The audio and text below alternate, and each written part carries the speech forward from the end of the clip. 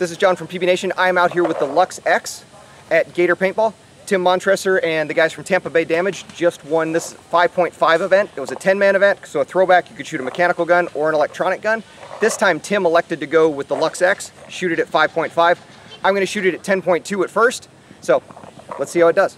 All right, so Tim said that he elected to go with this gun this time because he got 10 pods out of it. Not just that, but he didn't actually lube it a single time.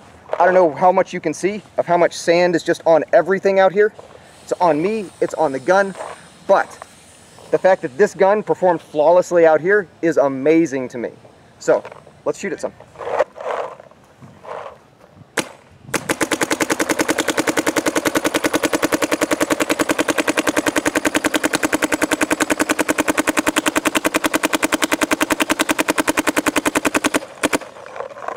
So right away, super smooth, no issues whatsoever. There is sand everywhere, so it might not be as accurate as it will be when you own one and it's clean, but let's shoot it some more.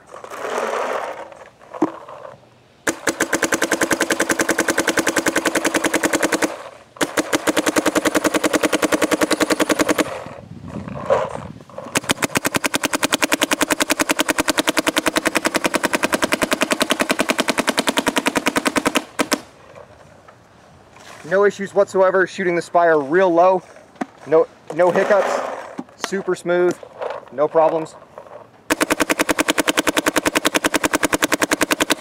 Let's see if we can get the paint flying a little bit.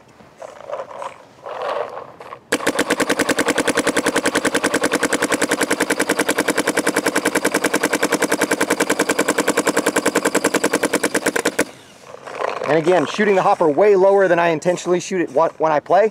I try and reload before I get to the end, but the Luxe X is having no problems whatsoever.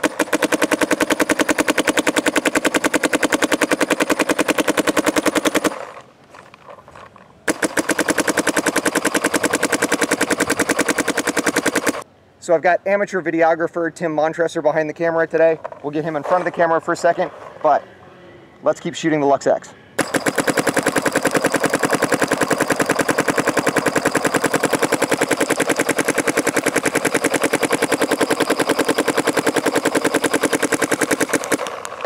It gets into the ramp mode very easily. I know a couple guns have had issues with that this last year. No problems just shooting at one finger in ramp.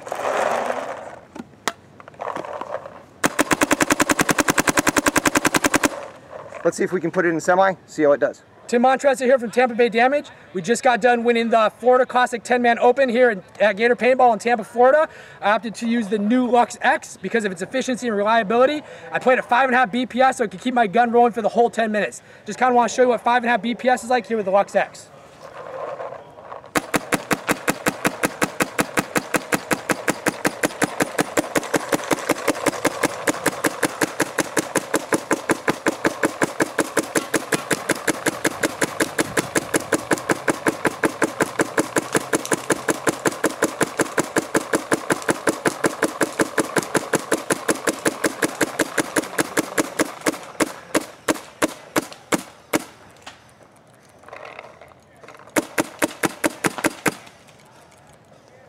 And there we have it, 5.5 BPS electro here. The new Luxe X here on semi-auto.